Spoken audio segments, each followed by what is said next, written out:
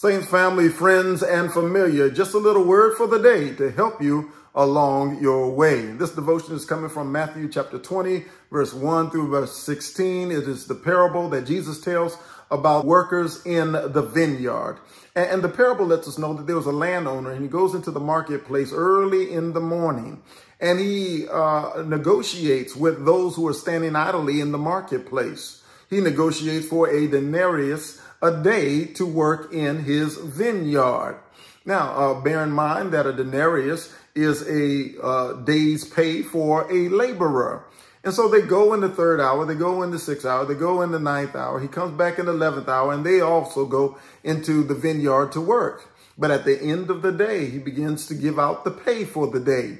He begins with the last until the first. When he gets to the first have a problem because they have borne the heat of the day, and these other ones came at the end of the day and they got the same pay. And so the landowner says, did I not negotiate with you for a denarius a day? Why is your eye evil? Because I am good. Take your pay and go your way. He concludes the parable by saying, the first will be last and the last will be first. Many are called, but few are chosen. And so this is a powerful passage that has so many applications. You can come different angles on this passage to provide insight and edification and understanding of God as the landowner seeking out those to come and labor in his vineyard. But what I want to compare and contrast with you at this hour is the difference between then and now. Then you would hire anybody. Now, oftentimes, our jobs require a background check. And so I like to use background check to entitle this message, a background check.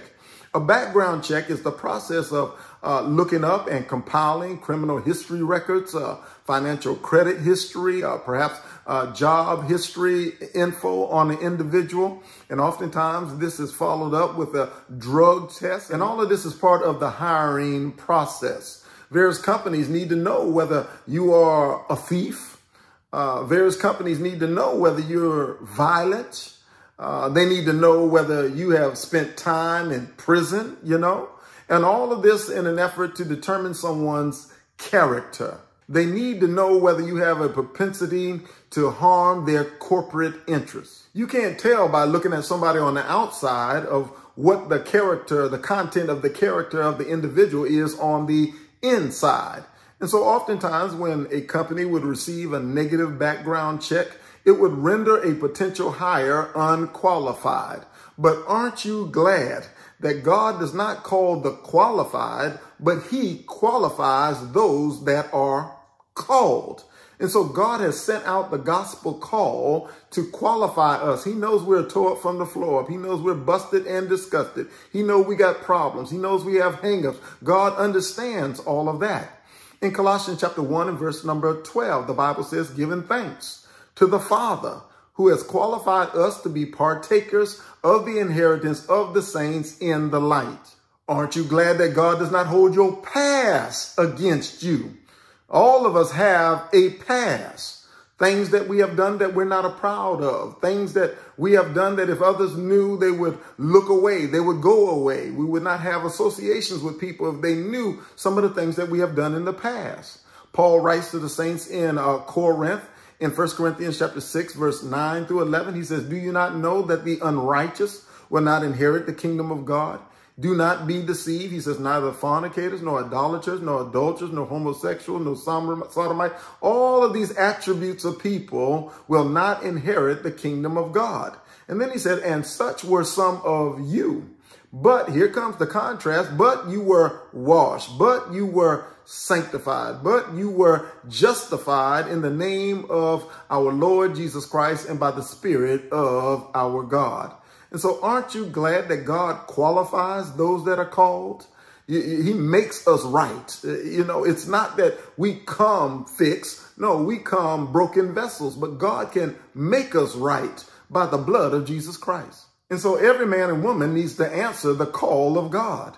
The call of God comes in the form of the gospel. And so if you have yet to answer the call of God, then you are in God's eyes idle in the marketplace. idle in the marketplace. The call of God can be found in 2 Thessalonians chapter 2, verse 13 and 14, where the Bible reads, "But we are bound to give thanks to God always for you, brethren, beloved of the Lord, because God from the beginning chose you for salvation through sanctification by the Spirit and belief in the truth, to which he called you." How did he do that? "By our gospel for the obtaining of the glory of our Lord Jesus Christ." So we are, number one, we are called by the gospel. I'm going to say a few things about that. But the point is that until you answer the call, you are just like these laborers in the marketplace standing idle. And so many people might not identify with that because they think that they're busy in life. They're busy taking the kids to soccer practice. They're busy and working 2 and 3 jobs. They're busy trying to get a license for a food truck so they can have their own business. They're busy doing this and they're busy doing that. But if you're not about your Father's business, if you're not about my Heavenly Father's business, then in his eyes, you're idle. And too many people are laboring. Yes, you're working and you're laboring, but you're laboring for food that perishes. In John chapter 6 and verse 27, Jesus says, "Do not labor for the food which perishes, but for the food which endures to everlasting life, which the Son of Man will give you, because God the Father has set his seal on him." So God has approved Jesus. And so in order to get to the Father, we got to come through the Son. The Son is anointed, the Son is appointed, and the Son will be your Savior if you come to him through the obedience of the gospel as you answer the call of the landowner, which is God the Father. Those who answer that call are called out of the marketplace of this life. And those that want to be called out of the marketplace of this life might want to know a few things. You might want to know, what does this job entail? You might want to know, what are the benefits? You might want to know, what is the pay? I want us to understand that there is a job description for the child of God. The first one is devotion.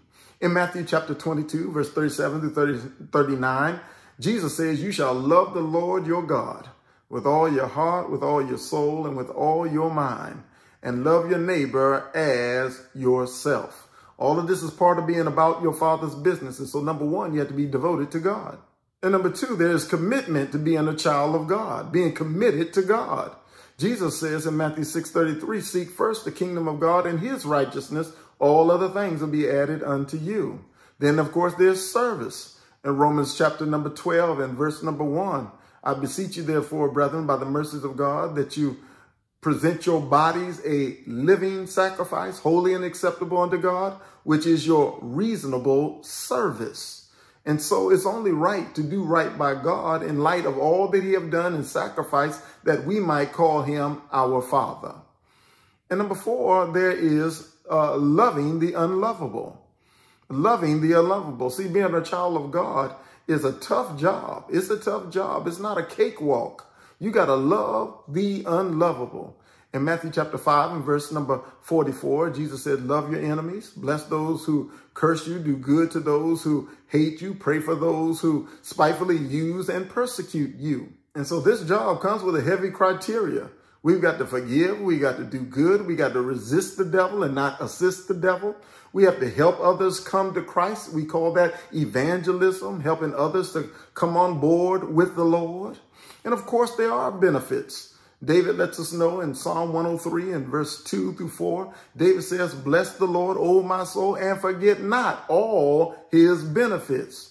He says, "Who forgives all your iniquities, who heals all your diseases, who redeems your life from destruction, who crowns you with loving kindness and tender mercies." And so David is outlining for us how good it is to be a child of God. When you become a child of God and you've been a child of God for a little while, 2 things come to your mind. Number 1, you realize that I could have died in my sin and heaven would have never been my home.